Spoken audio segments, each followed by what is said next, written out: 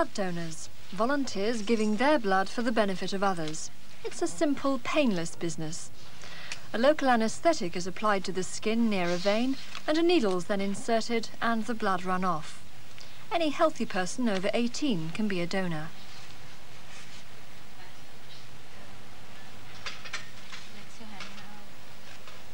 "450 millilitres of blood are taken. They measure it by weight, actually. She shakes the plastic bag to make sure the blood mixes with an anticoagulant inside, so that it doesn't clot.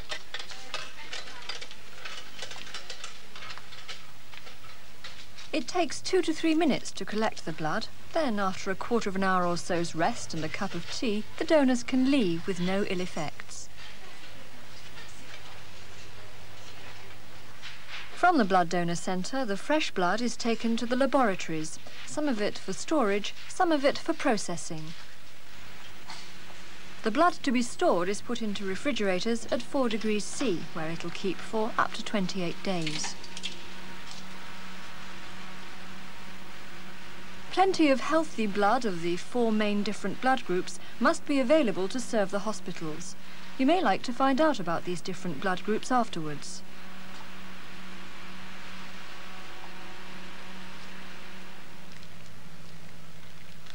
A lot of the blood is processed to get different useful components out of it. First, it's put into a centrifuge and whirled round at about 2,000 revolutions per minute for a short time. This separates out some of the heavier constituents of the blood, which will end up at the bottom of the bags.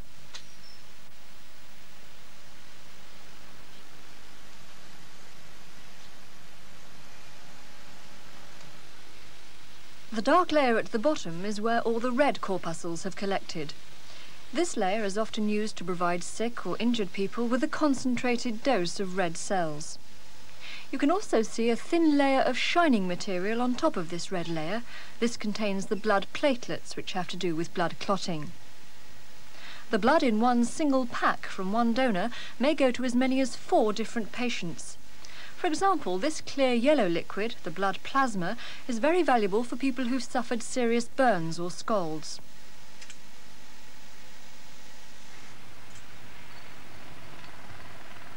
In the last film, we compared the body's blood circulating system to the transport network of a big city. Just as the city's roads and streets are needed to transport materials, which the city and its people need to function properly, so the blood carries the materials our body must have if it is to stay alive.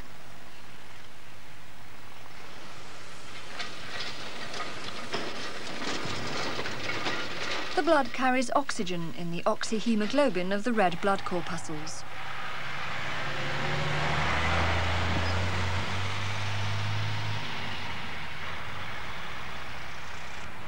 Like the roads to the city, blood carries fuel which can be oxidized, burnt in the body by that oxygen to provide energy. And it carries building materials, both for growth and to replace worn-out tissues. It also carries the body's waste products, which need to be carried away if we are to stay alive and healthy. Imagine this is a tiny capillary where loading and unloading goes on in the body. Oxygen is unloaded for the living cells of the tissues, and so are the food materials. As a result of the chemical processes which go on in the tissues, carbon dioxide is produced and is loaded into the plasma to be carried away back to the lungs. The other waste products also dissolve in the plasma and are carried away. This is the arterial system of a newborn baby. These are the main blood vessels from the heart which carry oxygen and food materials around the body to supply all the living cells. In the capillaries, too tiny to be shown, they are unloaded and waste products are taken aboard and carried away for disposal. One waste product, carbon dioxide, is carried to the lungs to be breathed out. The other waste products are dealt with in 2 very vital organs, the kidneys. Here they are, the 2 brown organs at each side of the 2 main blood vessels. Let's look at one of them. It's a highly efficient filter. Blood passes through many tiny separate filter units, and the waste products dissolved in it pass through into the pale area, leaving the purified blood to pass on around the body.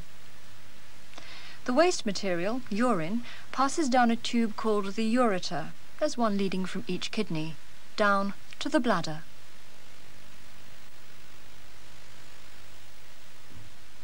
The bladder is a flexible muscular organ with a ureter leading into it at each side.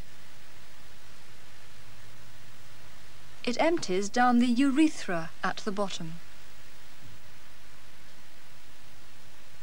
This is actually inside the bladder. You can see urine coming down the ureters from the kidneys. It's dyed so that it shows up as it mixes with the urine already present in the bladder.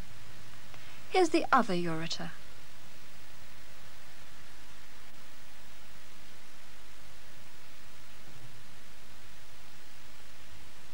When the bladder's full, we empty it by relaxing a muscle which allows the urine to pass out down the urethra.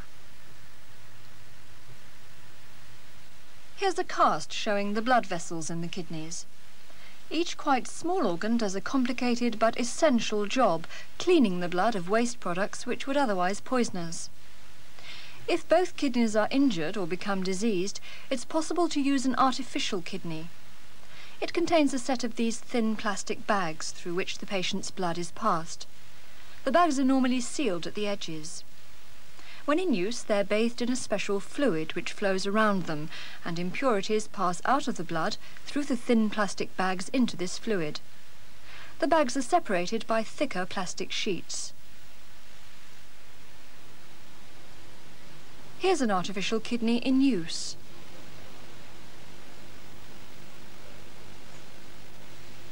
The patient's blood is circulated through it for several hours at a time, several times a week.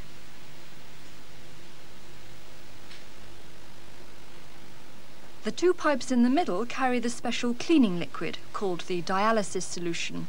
The process is called renal kidney dialysis. This process enables a patient to live a fairly active life while the diseased or injured kidneys get better, or until a kidney transplant is possible. In our daily lives, we're threatened by all sorts of dangers, like injuries and invasion by dangerous bacteria and viruses. As well as oxygen in the red cells, food materials and waste products, our blood carries white corpuscles, which seek out and destroy certain of these invaders. Here, under the microscope, you can see a white cell, the large shapeless body in the middle, surrounded by red corpuscles. It's about to engulf that long, thin body, which is an invading bacterium. Watch.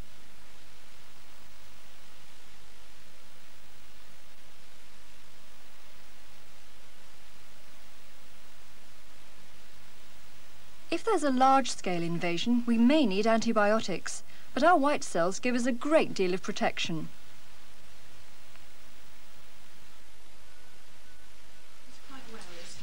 Our blood has another protective mechanism which we make use of when we're immunized against certain illnesses, such as tuberculosis or polio.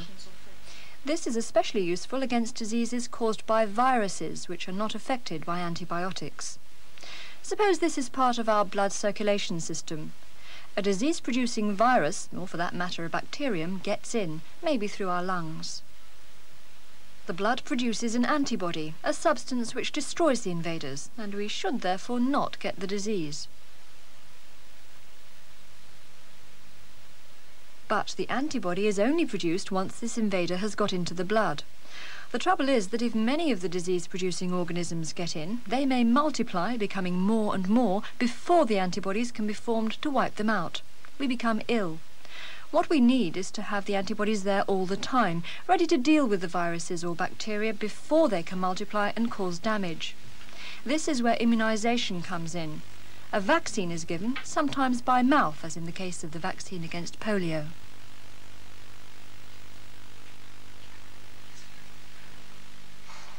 Sometimes it's injected directly into the bloodstream.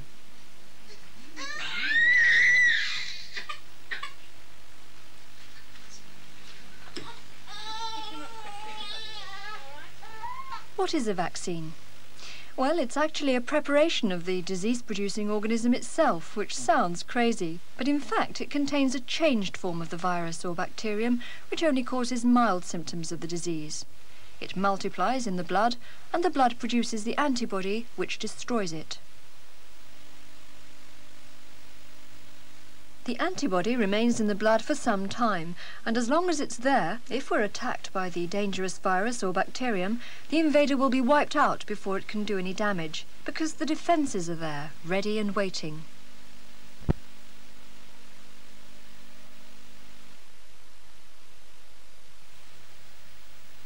There are other bodies in the blood which are very important. This is fresh, healthy blood being taken from a vein.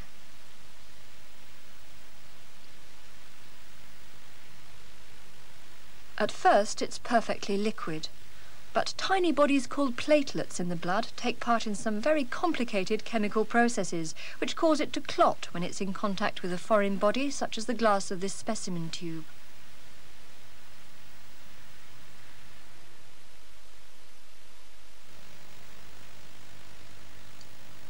Look at it a short time later. This is why there has to be an anticoagulant, an anti-clotting substance in the packs containing blood from the blood donation centre. It's important that blood should be able to clot like this if we get an injury which damages any blood vessels.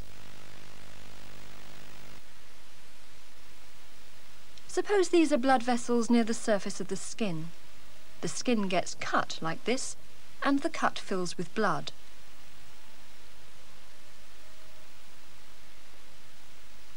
The blood then clots inside the wound, and other defence mechanisms come into action.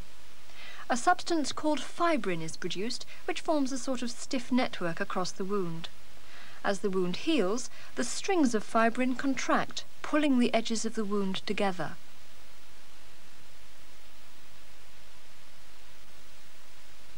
The blood supply through the blood vessels brings along building materials, and soon the wound is healed, leaving only pale scar tissue. Small cuts and abrasions heal themselves. It's just a matter of keeping the area clean until healing has taken place. But more serious cuts and gashes need the right first aid immediately, and expert help as soon as possible. A clean pad, tissues or a handkerchief will do, gripped firmly like this, will help stop the bleeding. And he keeps the injured part as high up as possible. This will also reduce the loss of blood. If the blood soaks through, don't try to remove the pad, which will destroy any clot that's formed. Just add another layer, and stay like this until a doctor can stitch the wound to stop the bleeding completely and to help natural healing take place.